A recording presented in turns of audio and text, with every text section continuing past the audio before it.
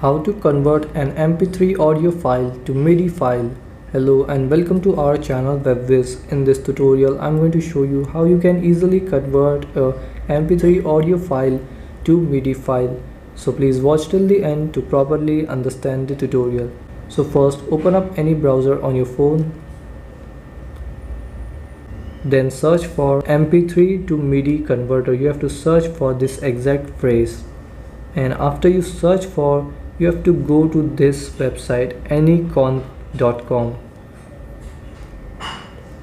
and once you're on this website you have to scroll down a little bit and tap on choose file, and then tap on files, and your phone's file will open. Then here select the audio file that you want to convert, and after selecting you have to tap on convert. Now wait for the file to be uploaded, and after the file is uploaded it will convert it to Midi file. So you have to wait for a few minutes. The file is converted.